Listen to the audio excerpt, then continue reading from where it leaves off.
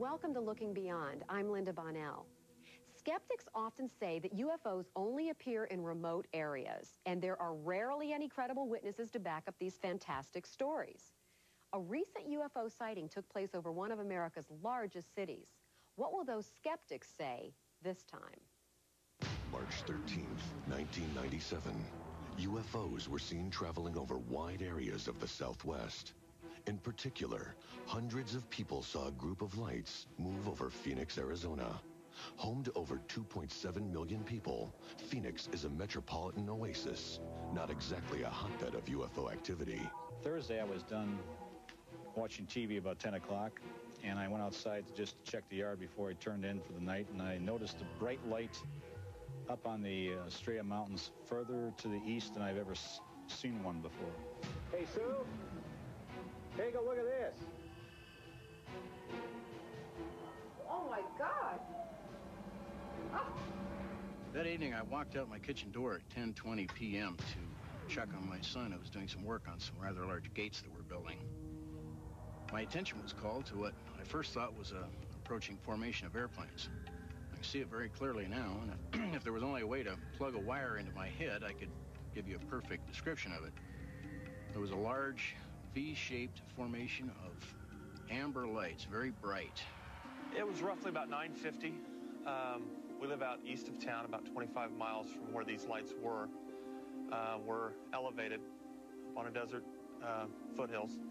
I walked outside on our back deck just to do some chores, to shut some irrigation off. Right there in the sky were the 9 lights.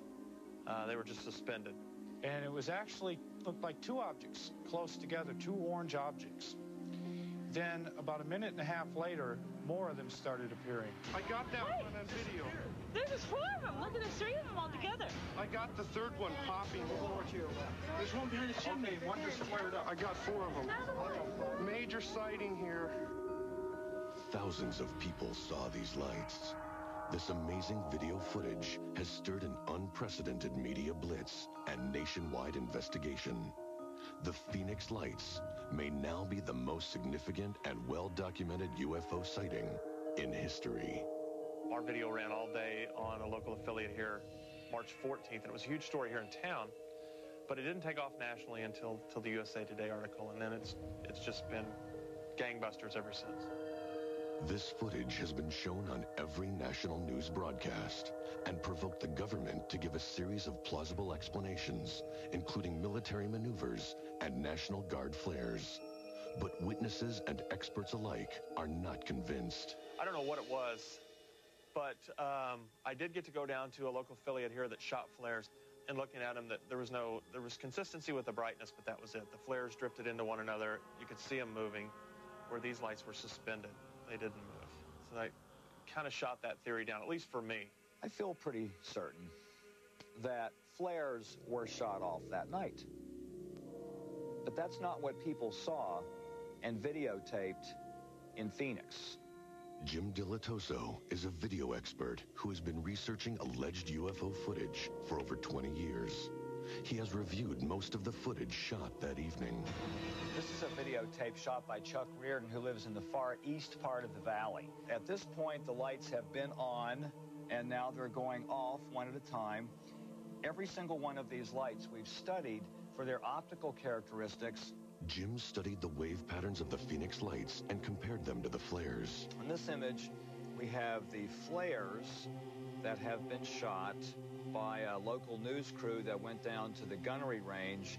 And you can see up here the red, green, and blue components of this flare light. It's an interesting wave. You can see that the red, green, and blue components form kind of a cluster. Now let's go over to the light from the Mike Kristen Moon Valley shot, which we'll put on a graph down here. And let's look at this light. Now, the most obvious difference is that the light from the unknown shot by Mike Kristen is a clear wave shape where the components, red, green, and blue, are graphs that are right on top of each other. Jim went on to conclude that the red, green, and blue graphs are at distinctly different levels. The lights themselves are extremely unique. We haven't been able to find a manufacturer of electronic, electric, or pyrotechnic lights who could actually make these lights. Who did make these lights? Recently, Phoenix City Councilwoman Frances Emma Barwood took the story to the City Council. Then I said, could we look into why nobody's investigating these lights that flew over Phoenix and find out what happened? And it was like this silence.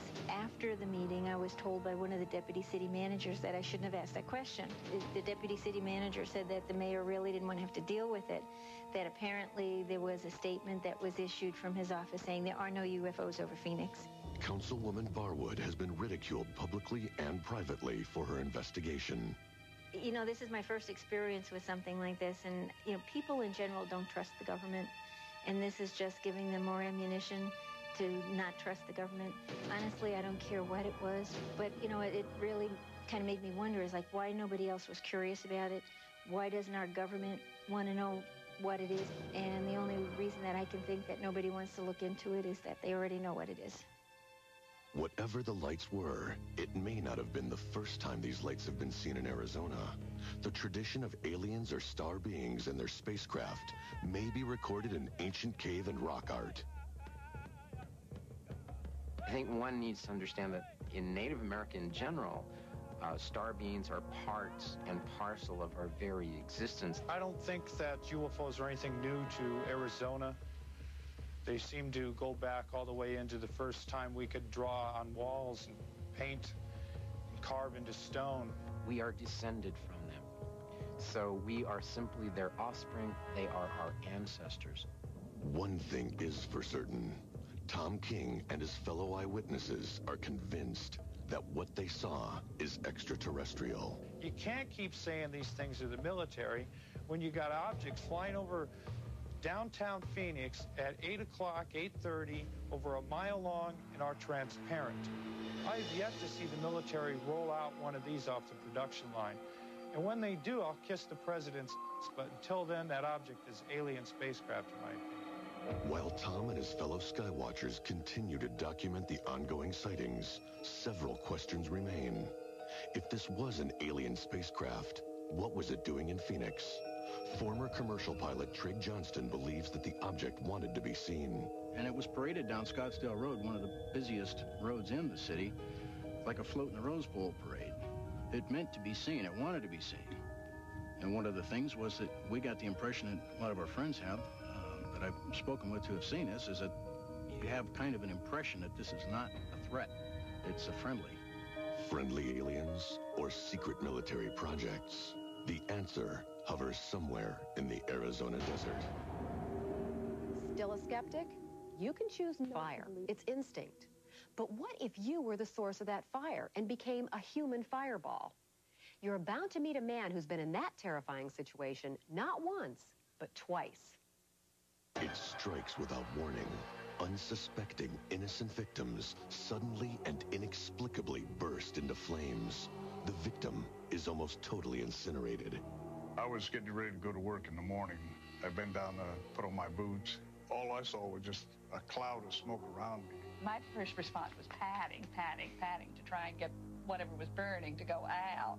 When I started moving around, then the smoke started disappearing. And then, you know, by the time I found there was nothing there, the smoke was just about gone, then it just vanished. Peter was lucky. Almost all other accounts of spontaneous human combustion have proven fatal. This is a phenomenon that can affect just about anybody. Everything points to these fires beginning within the body and burning outward under conditions that belie common sense and what is commonly known about fire behavior and fire patterns at a fire scene. Dating back to the 16th century, spontaneous human combustion, also known as Hell's Fire, has baffled investigators. We should have answers for a lot of these things, and we don't have the answers. At least I don't have the answers for the spontaneous human combustion. Several people have fallen victim to the internal fire that almost took Peter Jones's life. Spontaneous human combustion remains the only credible explanation. But even with an open mind, the case of Dr. John Bentley is truly bizarre.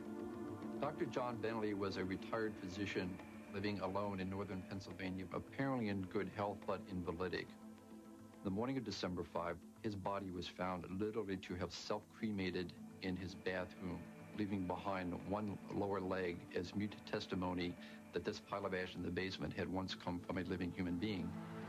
Larry Arnold is a spontaneous human combustion researcher. His book, Ablaze, is an in-depth study of the global phenomenon. This is a cremation that should have required 3,000-degree temperatures for 12 hours to be present in Dr. Bentley's bathroom. The aluminum walker that Dr. Bentley used to help him move about his small apartment was intact. Aluminum will melt at 1,200 degrees. Common sense says the fire and heat rises in an inferno. Here, just the opposite occurred. The force of the combustion was inward and downward through the floor. The picture speaks for itself. But this is not the only well-documented case.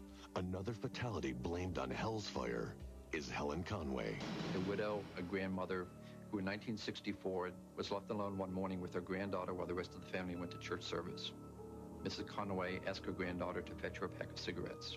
When the granddaughter returned from her errand, she discovered that her grandmother's room was filled with dark smoke. Within minutes, the fire department was on the scene. They were completely unprepared to see what was before their very eyes. Mrs. Conway left behind 2 legs propped up against the front of an easy chair. The rest of her body was basically a cinder.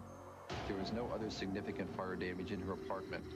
One remarkable thing of many about the Conway case is the time factor. Within no more than 6 minutes, she burned so completely and quickly that it could be more characterized as not simply spontaneous human combustion, but spontaneous human explosion. Hell's Fire is an indiscriminate killer, usually attacking at night. Jack Angel met Hell's Fire and survived. In 1974, Jack Angel parked his motorhome in Savannah, Georgia, and retired therein for the night. Sometime during that night's sleep, a true-life nightmare befell Jack Angel. He discovered that sometime during his long sleep, his right hand had been charred black, burned to a crisp, he told us. He also had strange burn wounds on his right chest, on the back of his neck, and in other parts of his body. And yet his pajamas that he was wearing during this time had not been singed. The sheets on which his body lay were not burned in any fashion. Physicians who treated Jack Angel wrote on their medical documents that Jack's burns were, quote, internal in origin. Jack Angel survived just as Peter Jones did. But unlike Jack, Peter had yet another brush with the unholy flame. We decided not to tell anybody. It's like seeing a flying saucer, It's, people just wouldn't believe you, I don't think. While driving home on the same day of the first attack, Peter was engulfed in smoke yet again. All of a sudden, it just started pouring out of my arms. And then I kind of like, whoa. And I tried to, brush it off. As my hand passed over my arm, the smoke just kept coming out and just filled the car full of smoke. And then it stopped and the smoke just disappeared out the window. Peter has lived to tell what others have not. But to this day, Peter fears the fire from hell. Hopefully that'll be the last of it. I definitely don't want it to happen again. I would not want to end up a pile of ashes on the floor. Spontaneous human combustion is extremely rare, but it never hurts to keep fresh batteries in your smoke alarm, just in case. We'll be right back. Coming up, a fatal auto accident nearly killed this young girl. She really was a miracle. But was the miracle her glimpse of the other side? I think it was pulled back the veil and let her see a little bit of heaven. If you're not a believer, you might be after this girl's story. In heaven? Is certain. She's been there. It was the afternoon of April 4th. Cheryl Dial was in her car with her 5-year-old daughter Ashley and her baby boy Daniel. They were on their way to have a family photo taken for an upcoming Easter holiday. But out of nowhere, a car came careening toward them at 70 miles per hour. The driver's seat was a man who had been drinking all night. 7 people were killed, including Ashley's mother and her little brother Daniel. Cheryl's parents, Robert and Joan Fricke, had retired to the small town of Herman, Missouri, to be closer to their only daughter and their grandchildren, Ashley and Daniel. When they came home that night, they found a note on their door from their pastor asking them to call him as soon as they returned. Well, we made a few phone calls, and the lines were busy. We got nothing but busy signal. And about that time, we noticed that headlights were coming down our driveway. And it was our deacon that came and broke the news to us. 5-year-old Ashley was the only survivor of the accident. Rescue workers found her buried alive beneath what was left of the dashboard. Her mother's dead body enveloped her, trying to shield her from the deadly crash. Ashley was airlifted 70 miles to Columbia Hospital in a desperate attempt to save her life. Her injuries were massive and included a crushed left leg, a collapsed lung, and severe head trauma. The little girl was losing her brave battle and slipped into a coma. Doctors warned her family that she had little hope for recovery. The pain, the sorrow, the hurt comes from a depth in you that you have no idea that's there. It totally rips you apart. Just 2 weeks later, little Ashley emerged from her coma. Strangely enough, it was on Easter Sunday. Dr. Hellickson from University Hospital called. Ashley's out of the coma. So we went in the room, and Ashley says, "Hi, Grandma, my cramps." Therapist Karen Moore saw Ashley every day to try and help her adjust to a life without her mother and baby brother Daniel. From their first meeting, Karen realized that this little girl was very special. Her recovery was miraculous because she could not only speak, recognized people, but she could also drink and eat, and she really was a miracle. What happened next profoundly touched everyone surrounding Ashley. It was an experience they would never forget. While we were talking to her, Ashley was faced towards us, and then she looked away from us and looked up the ceiling, and her voice was very weak and shallow, and I couldn't hear everything she was saying. But she said, "Daniel, Daniel, Mom." And she carried on a conversation with him and smiled and would nod her head. But when she raised her hand and went like this, and she spoke up loud enough to hear, and she was saying, "Goodbye, Mom. I love you." "Bye, Daniel. I love you." And then turned back to us, pointed up to the ceiling. She says, "Can you see the hole? Can you see them? Can you see them?" And she kept repeating it, "Can you see them? Can you see the hole?" She said to me that Mom had been there with her when she was in the coma, encouraging her to come out of it. She was lying in bed, and she'd raise her little eyes up as far as she could, and she said, "They went that way. They went up." And I was going with them, and they stopped and said, "You can't go. You have to stay. It's not your time." And she said, "I'm here, and they're in heaven." She just seemed so at peace with it, like Mom had gone off to work. And she knew where she was, no big deal. Had Ashley truly been shown a glimpse of heaven to help her transition back from the dead? Her grandmother was convinced she had. I think he just pulled back the veil and let her see a little bit of heaven to help her. Months later, Ashley was released from the hospital. 5 years after that, she still recalls that incredible night. In heaven, it's bright like that, and it's so bright that the sun was shining on it, and there's never any dark. I saw my mom, and I saw the man. The man told me I had to go back, and my mom said she loved me, and then that's all I remember. Oh, watch out! Ashley now lives at home with her grandparents and is a happy and healthy young girl. Recently, Karen Moore paid the family a visit. Look how big you've gotten. I know, she's grown. I'm 8 years old. Ashley's a miracle child. She blessed me tremendously by being able to work with her. I have a very strong religious belief that to have a small child take your blinders off is very humbling. She just was so positive. Heaven's there. Many times when I cry, Ashley will pat me on my back and say, Grandma, it's okay. Mom's in heaven and she's happy. The miracle of life is best seen through the innocent eyes of a child, especially a child who's experienced the miracle of death. If heaven is a place where souls can find peace, and angels are spirits that comfort the living, then brave little Ashley Dial has seen both. We'll be back in a moment. Coming up, it's a special Looking Beyond profile. There were these little short off-white beings, naked guys with big black eyes, doing things. Normal world to come forward with their experiences. We'd like you to meet one such person. I grew up in the Midwest, a typical Midwestern family, Christian upbringing. I went to a Baptist church. I was in the middle of two brothers. I have a brother who's 7 years older and a brother who's 7 years younger. My mom used to call us her 7-year itch. And my mother was a hairstylist, and my father was an entrepreneur. And I, went to school, normal school, public school, graduated from high school, and came to California. I woke up, and I was not in my bed any longer. I was standing in what I thought was an elevator. I was paralyzed.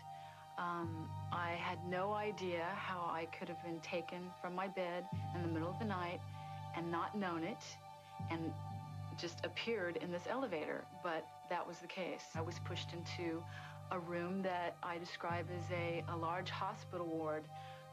There were tiny little tables about 1.5 feet tall all through this hospital ward, and there were unconscious human beings laying on all of these tables, and there were these little short off-white beings, naked guys with big black eyes, doing things to these people on these tables. I was taken into a small room, and I was presented a little girl about 2 years old, and she was beautiful. She was very human-looking. She had big blue eyes and long blonde hair, but she lacked emotion.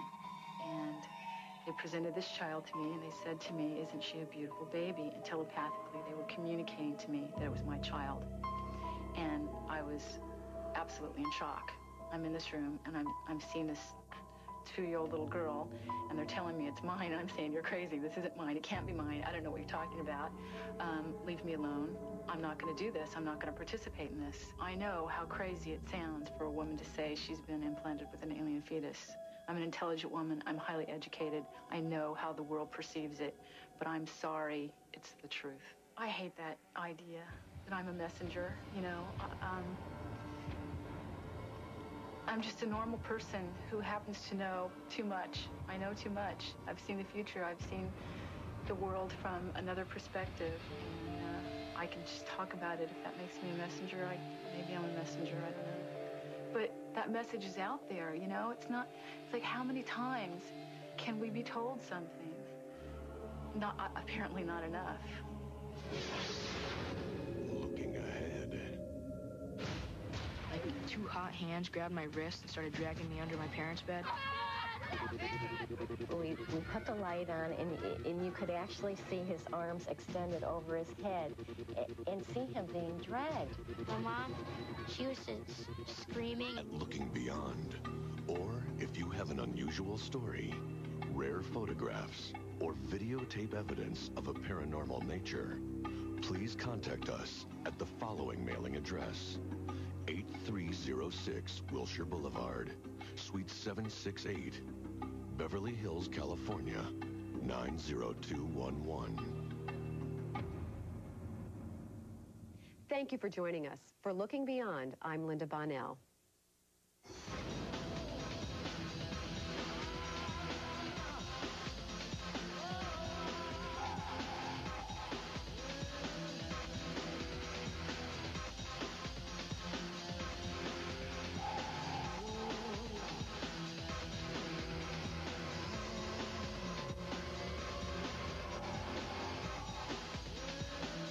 Further to the east than I've ever seen one before.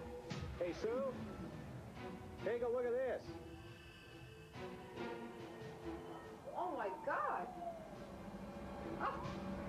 That evening, I walked out my kitchen door at 10:20 p.m. to check on my son, who was doing some work on some rather large gates that we're building.